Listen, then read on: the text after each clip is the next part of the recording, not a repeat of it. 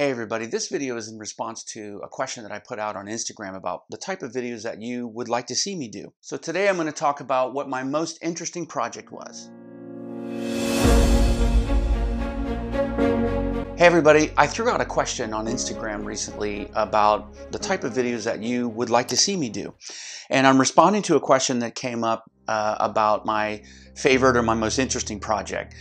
Now, I've been doing this for a long time, so I find it really hard to choose a favorite. But I did for you. I figured it out. And it's kind of a two-part answer. One of my favorite projects of all time has to be Tower of Terror. I love the experience, I love the story, and working on it was absolutely amazing. I worked on it with a friend of mine by the name of Michael Shantz, and it was sort of this coming together of right brain and left brain, technical and creative, because Michael is a ride designer. At least that's the role he was performing when we worked together.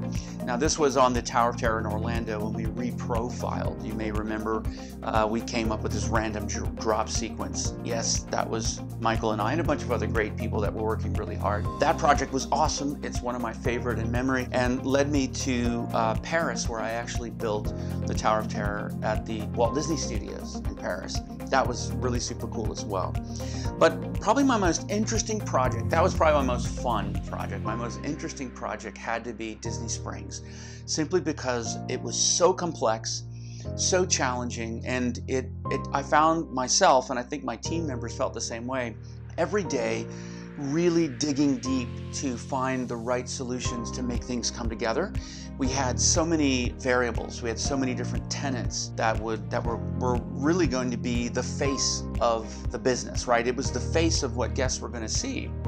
All of the various tenants that were going to be there, whether they were dining or entertainment, is really what guests were going to see. That was going to be the experience. So creating spaces that linked to a consistent story throughout the whole property, and then working with every one of these individual design firms, these brands, and all of their construction teams, because each of the 90 tenants, actually more than 90, had their own design firms, their own marketing companies, and their own construction companies. So we had to coordinate all of that together.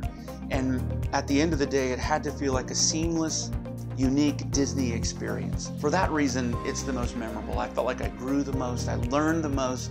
And actually, I just use that as an encouragement for all of you, right? When you're in a tough project, don't run away from it, lean into it. It's an opportunity for you to learn and to solve problems better, to learn to collaborate better. You will never get anywhere without the support and help of your teammates. I hope that resonates with you. Make sure that you go to my website and check it out for more content. Thanks so much, and I'll see you next time in the studio.